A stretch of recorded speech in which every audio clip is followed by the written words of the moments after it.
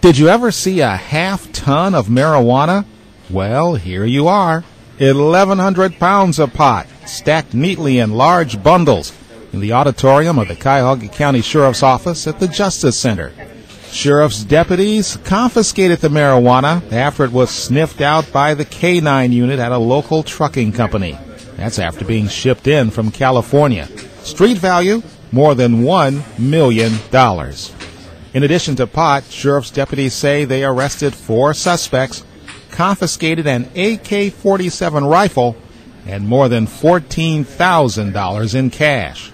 Sheriff Gerald McFall says this is a big victory for law enforcers, and it will force the price of marijuana to rise on the street, but he feels more needs to be done.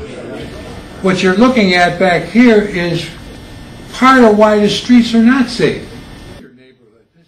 That teenagers or whatever are coming from the west side going to the east side or east side going west, they sure as hell are not over here at 3 or 4 o'clock in the morning talking about batting averages for the Indians. Mayor Frank Jackson says he appreciates the help the Cleveland police are receiving from the sheriff and federal agents.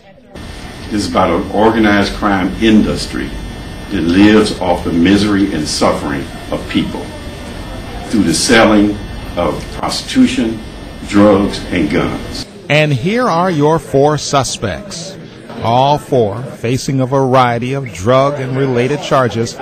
Law enforcers from Cleveland, Euclid, Cleveland Heights, Willoughby Hills, RTA, CMHA, Lake County Narcotics, the FBI, DEA, and IRS all assisted in the investigation.